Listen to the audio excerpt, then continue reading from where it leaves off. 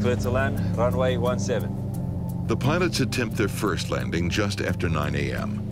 They try to line up with runway 17 and descend to about 100 feet from the ground.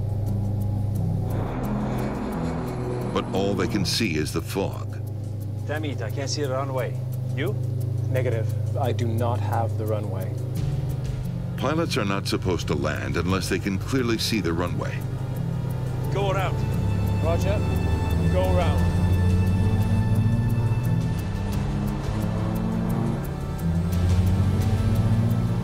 Ten minutes later, the crew decides to try a different tactic. Any possibility of proceeding to runway 35? Maybe on the other side, the sun won't be shining on us. They ask if they can circle around to a runway on the other side of the airport. They hope they'll be able to see more clearly with the sun at their back. Doesn't seem much better. This time, they descend to just 91 feet from the ground, lower than a 10-story building. But they still can't see the runway. Go around. Whoa!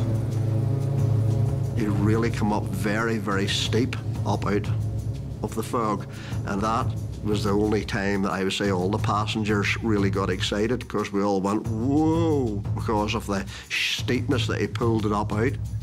Controllers don't know what went wrong on the third landing attempt. Visibility at touchdown zone is 500 meters.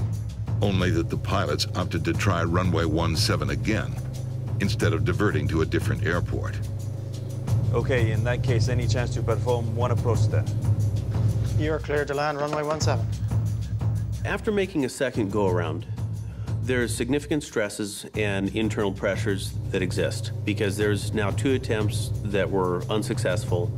So oftentimes pilots will feel internal pressure to make it happen.